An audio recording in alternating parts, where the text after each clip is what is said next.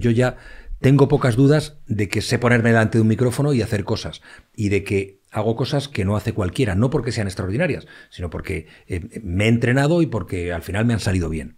Pero hace tiempo yo dejé de pensar que esto lo podía hacer cualquiera, aunque alguna tarde sí me da la sensación de que es así. Cuando me decía Chapujo, qué bien has estado, te digo, pero esto lo hace cualquiera. Lo bueno son los artículos que tú escribes.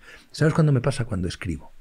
Cuando escribo, no esto. Porque al final, y cuando digo esto, quien no me está viendo, pongo la mano sobre el libro de Inmunofitness, no esto porque al final esto es un trabajo periodístico. Periodístico y si quieres, de opinión también, y hablaremos de eso, si te parece pertinente. No, literatura. Yo ahora estoy con la tercera novela.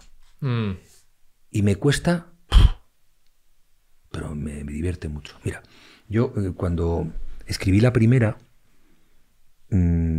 alentado por Palmira Márquez, que es mi agente literario, que es de la agencia Dos Pasos, que tiene con Miguel Munarriz, que es su marido, un poeta, escritor, tal, me animó porque le parecía que lo que había escrito, que yo tenía en un cajón, los primeros 100 folios de la novela eran muy buenos. Vale, pues me animó, hice esa primera novela, luego con ella otra segunda, y ahora estoy con la tercera. Entonces, cuando en la primera tenía dudas y tal, yo en alguna ocasión llamé a Arturo Pérez-Reverte y digo, tío, ¿cómo se hace esto? ¿Cómo no? Entonces me dio 2 consejos. Él me había dado, pero si piensas empezar a escribir, primero, que las editoriales no te marquen la fecha de entrega y consíguete un agente literario. Solo he conseguido lo segundo. Pero me dijo 2 consejos. 1, cuando estés flojo de ideas, tira de los clásicos. Yo mientras estoy escribiendo siempre, todas las noches leo El Quijote. Todas las noches. Y la segunda, en situaciones de bloqueo, espérate. Dice, yo llevo 36 años escribiendo y todavía cago sangre.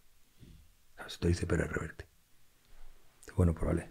Entonces, ahí sí que siento una especie... Cuando alguien me dice periodista y escritor, digo, no, espérate, escritor, macho, espérate, he publicado media docena, pero espérate, que eso es una cosa jodida. Y claro, un trabajo periodístico, sin quitarle valor, es un recopilatorio de cosas que pueden ser interesantes, salpimentadas con tu propia opinión. Pero escribir literatura, fabular, inventar historias, es mucho más jodido.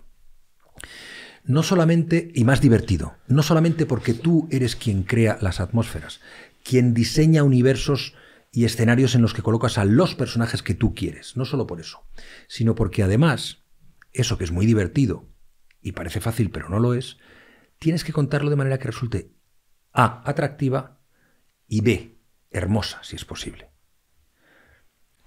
Cuando tú te impones a ti mismo la obligación de hacer todo eso, cuesta mucho.